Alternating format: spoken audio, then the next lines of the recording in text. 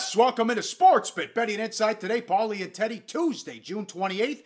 Big game breakdown's going to be Hamels against CC. And the deep dive, Cincinnati Bengals plus the play of the day. Historic upset right off the bat. Iceland, they make the quarters for the first time in history. They beat England. They were huge underdogs. They win 2-1. How about this tweet from Don Van Otta Jr. from ESPN? England's manager is paid $4.6 million a year. The Iceland manager is a part-time dentist. You gotta love it. That's the beauty of sports, man. You can't make this stuff up. And this is why, even as jaded as we are, as longtime bettors, Pauly, you're still fans. We still enjoy something like this. When you talk about the fact that Iceland, as a country, has fewer people than Aurora, Colorado. England has 159 times as many people as Iceland. 51 million to 323,000. And of course, 8% of the Iceland population was at the game, Pauly. Yes. That's insane. Yes. Yeah. One thing, though. ESPN, come on. The guy who was the analyst next to Bob Lee, to say that's bigger than Leicester City, you're a complete buffoon. You're going to compare 8-1 to 5,000-1? This was one match. Leicester City did it for 38 matches a full season in the Premier League. Give me a break. And then ESPN goes back to the biggest upsets of all time. And they got the usual cast of characters, USA, Russia, which wasn't even that big of an upset. It was only 3-1. And some of that other garbage, too. So that was the asinine statement to compare this to Leicester City. But in any event, you know, more of this about the money they spend and more disappointment for England and what Iceland was able to do. Wow. And the population as well. How about what that parlay paid on the two games, Teddy? Oh, yeah, you're talking at 40-1 widely available numbers. If you shopped around, you could find as high as 45-1. We're not talking about a 6-teamer, an 8-teamer, a 2-teamer. You know, getting paid 40-1 plus. But let me talk about this, because you routinely see the mainstream media get betting stories wrong because they don't understand betting. And that's not, you know, again, you talk about USA, Russia. Yeah, it was a huge upset, but not in the betting markets. It wasn't. You know, Tyson, Buster Douglas, pretty big upset in the betting markets. You know, that has to be on, you know, those lists that you see every time someone pulls an upset. But to expect someone to understand the difference between 5,000-1 and 9-1 or 8-1 in the range that Iceland was in today, you know, they're a plus 850 or better was widely available. I saw them as high as plus 966. But to not understand the difference between 5,000-1 and 3-1 or 8 or 9-1, you know, it's pretty egregious if you ask me. But you know, that's what you get from the mainstream media. That's why you watch SportsBit, baby. Hodgson, the English coach, he split after the game. He said, this is it. He was probably gone anyways, but for British fans that want to believe that he choked, a picture is really worth 1,000 words. Check this one out. You know, that's another thing too, Teddy, about if you watch this entire tournament, there wasn't a big difference between these two clubs. Plus, England had struggled against some bad teams. This is what they do. Look, the dogs have been cashing here inside. I mean, every big dog that we've talked about, with the exception of the Cavs when they came back from 3-1 against Golden State. And even then, they were only in the plus 900 range. They weren't ridiculous underdogs to come back from something that no team had ever done in the NBA Finals. All the dogs we're talking about are from soccer. You know, look at Italy. You know, they were as high as plus 370, plus 350 was widely available. They take care of business, but ooh, tough push on the total for that one, Pauly, wasn't it? Oh, yeah, that was, yep. Italy scored in stoppage time with about added time. Yeah, 3 minutes left to make it. To make it 2-0. Under bettors a couple minutes for cash in that one. That was a tough one. If well, at least you got the push, but you were looking to cash that ticket if you had the under. Here's another. This was a bad bet. Thor in the Mets. He got lit up. What? I mean, we talked about it yesterday on SportsBit. You know, the issues with Syndergaard's elbow that we referenced. The Mets minus 106 up to minus 120. You know, Syndergaard, this is now from a little red flag, now it's a big red flag. He last 3 innings. 10 of the 18 batters that he faced reached base. 7 hits, 3 walks. Also had 5 steals against him. Syndergaard has now allowed 28 steals this season, Pauly. No other pitcher in baseball is higher than 14 steals allowed. So he's essentially lapped the field.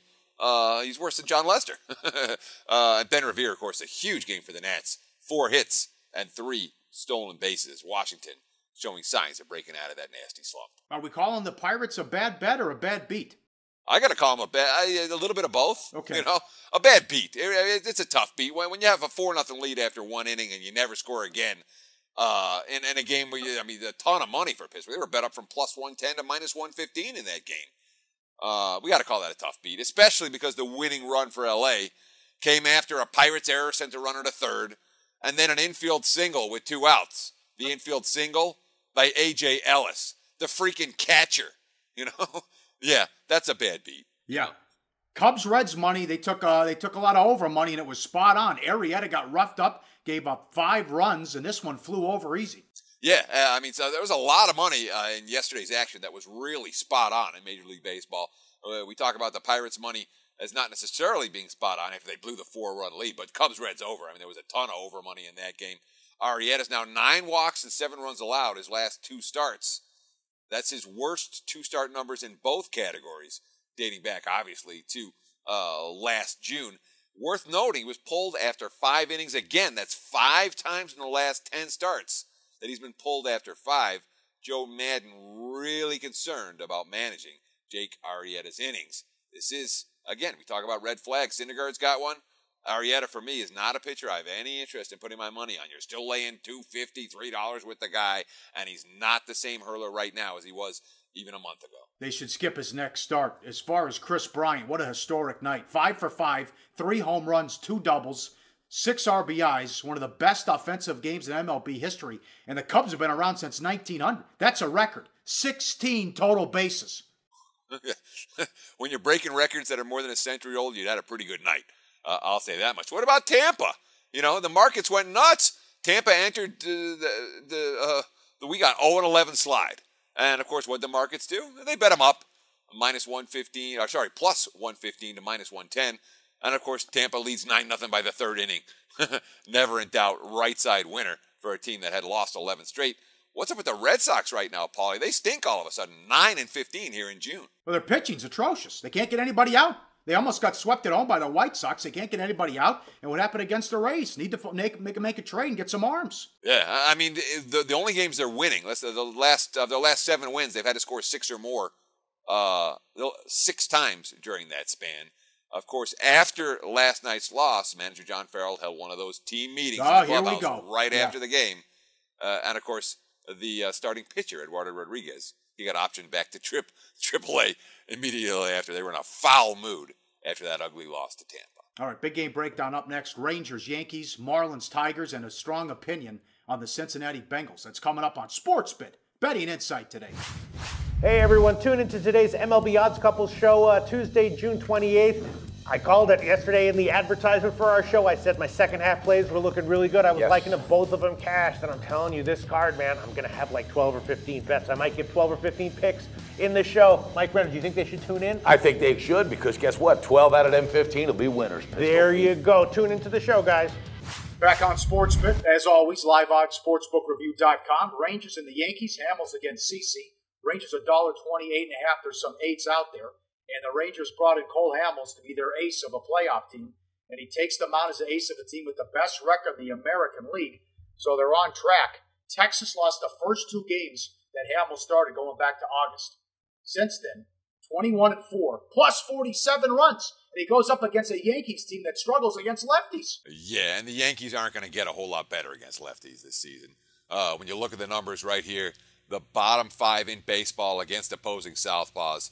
The Braves, the Phillies at the bottom. The Dodgers, the Mets have both struggled. And there are the Yankees at number 26. So I think this is legitimately going to be a problem for New York moving forward, Paul. But when you talk about problems, let's talk about CC Sabathia. Are we talking about a guy with a resurrection? Well, I don't know that I would just count on it just yet. Not when you look at the good, there's just win-loss, 2.71 ERA, 5 wins on the season, more wins than losses. Then you look at the bad. All of the advanced metric numbers, the XFIP, the Sierra, say that CC Sabathia has been more lucky than good so far this season, Pauly. So what's going on with the guy? Well, he was supposed to bounce back because he was sober. Remember, this guy, all that money they gave him, and he had the alcohol issues. Not to mention he had issues with his diet. I think he was eating Captain Crunch every day, eating all that cereal, and he blew up. This has been a major disappointment for the Yankees. I don't know, maybe they're supposed to be better with off the booze. What do you think? Well, I mean, this is the truth of it, okay? He does have a 2.71 ERA, which he hasn't had in years. You know, he did win a World Series title with the Yankees, which is something that you have to give him credit for. And, you know, even though the drinking, you know, or the lack of drinking, you know, you look at that great start that he had earlier in the season, you say maybe this is something real. You know, maybe the fact that CeCe's not drinking anymore, all of a sudden he's back to, 27-year-old CeCe. Well, then you start to look at the hard numbers. You know, his walk rate is at a career high right now, 3.8 per 9 innings. But the difference this season, he just isn't giving up home runs. You know, you look at the home run per fly ball rate in all of baseball, he's ahead of Johnny Cueto, he's ahead of Jake Arrieta and Quintana, and, all the best pitchers. He's ahead of all of them, you know.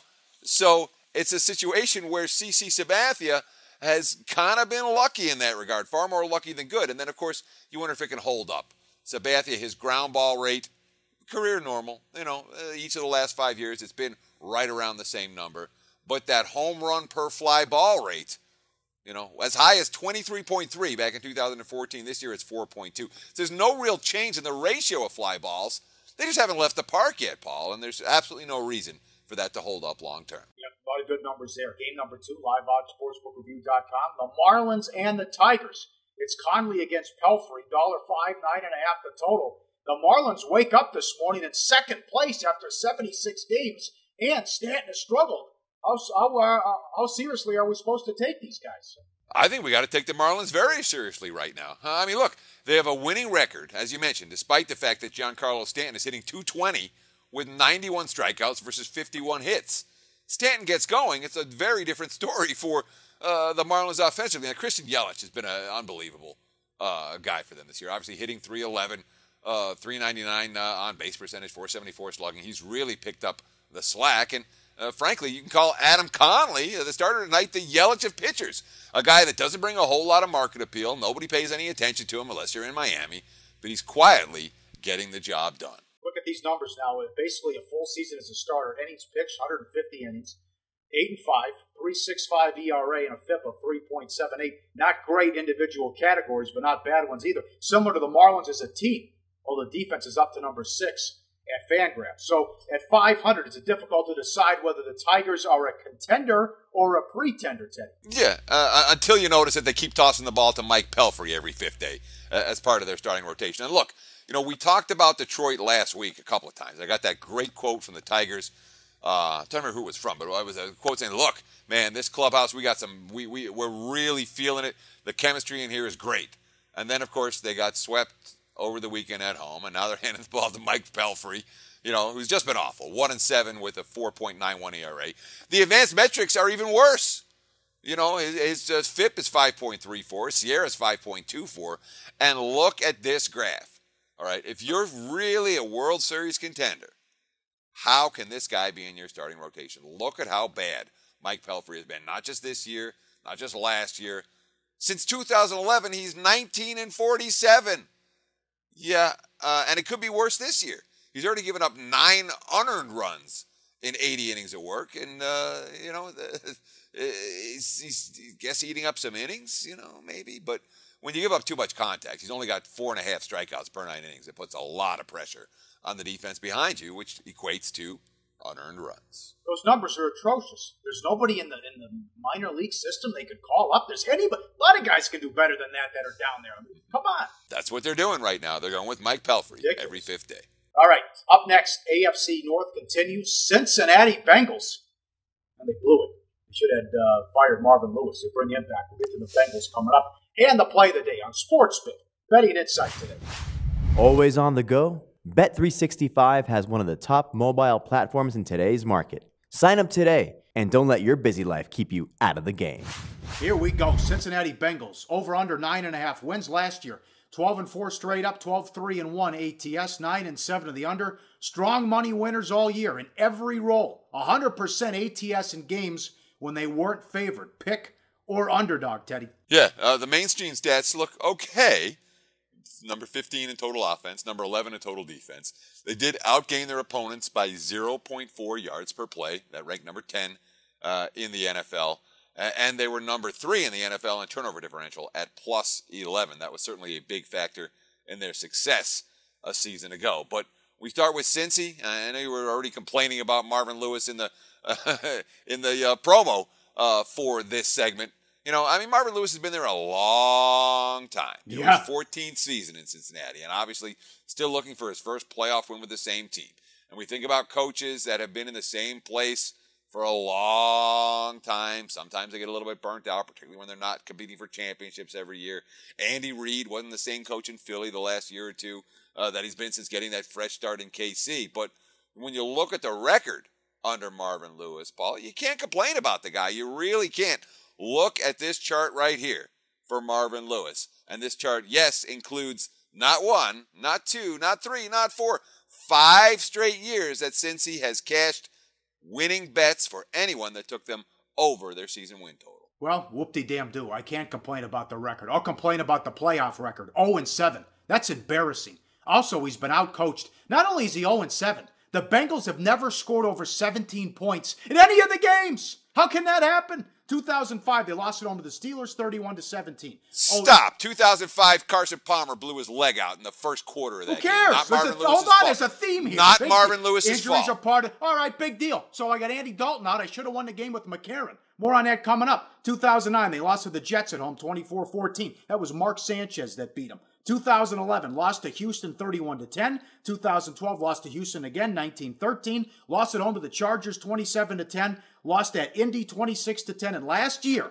without Andy Dalton, and McCarron did a decent job. They should have won that game. They lost 18-16. And then Pac-Man Jones got the ridiculous penalty, and Perfect got the PI, or the necessary roughness. So, stop. So, Perfect and Pac-Man Jones make bonehead plays on the last drive.